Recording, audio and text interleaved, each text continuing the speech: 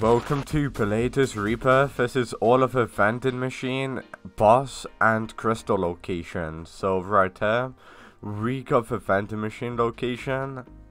I'm going to start by showing you guys the vending machine locations first.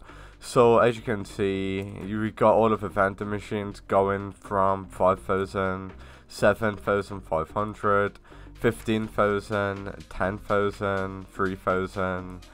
And yeah, there's all of the vending machines. There's also other vending machines heading around the map. So there's actually one that is going to be all the way down here. I'm kind of a noob in the game, guys. I don't have any mount or anything. So we're going to have to walk to this next one. But the next one, guys, is going to be inside of here. So inside of here, we got a vending machine here, special tops as you can see, for 20,000 cash. And yeah, it's just like a hidden area if you guys don't know already. So yeah, we got that right there. And there's also going to be another vending machine, which is going to be right over here. So make sure you're following me. Alright guys, so it's gonna be right in this alleyway, and once you go in this alleyway, you gotta go up this tower. So basically follow me all the way up here, and there's actually another vending machine that's going to be up here. So yeah, just make sure you're following me, and it's actually going to be right over here, guys. So you do need to carry on climbing up this like this. I really do love this map though, I'm not gonna lie. The map in this game is so sick. But yeah, it's going to be right at the top of a tower. So yeah, you kind of do need to climb all the way to the top of a tower to actually get to this vending machine location. And yeah, just don't fall, guys, because if you end up falling, you're going to have to climb all the way back up here. And it's just going to be a little bit too long, guys. But yeah, we did make it to the top.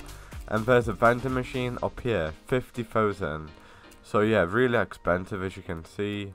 And yeah, it's gonna be alright guys, so for this next location, you gotta go to the yellow crane. So basically follow me to the yellow crane, guys. I'll be back once we have alright guys, so you want to go inside of here, and as soon as you go inside, guys, you will actually see that there's a vending machine right here. So this is 75,000 as you can see, really expensive. And yeah, there you guys go, that's another vending machine location. So yeah, it's gonna be inside of here. There's two entrances to this like cave area. So yeah, just go to the yellow crane and you should actually see it. And yeah, let's move on to the next vending machine location. Alright guys, so that is all of the vending machine locations. We're now going to go over the boss location. So the first boss location is going to be right over here. So follow me, guys. We need to look for a Belay's Fitness. Maybe you guys know what that is, I'm not entirely sure, but I'm gonna find it right now, guys. So just basically follow where I go. Oh, it's right there, guys. So Belay's Fitness, and inside of here, guys, you actually see that there's going to be a Giorgiano Alfredo boss. So yeah, there you go.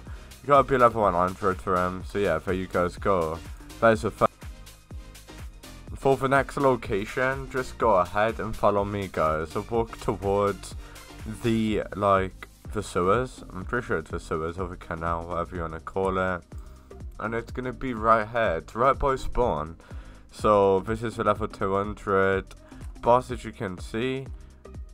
And Lissy Schneider. So yeah, there you guys go. That's another boss location right here.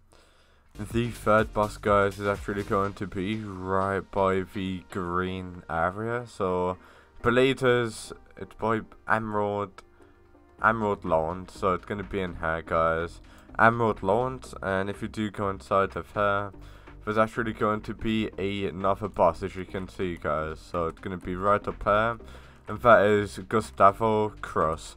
So yeah, there you guys go. Now we move on to the next.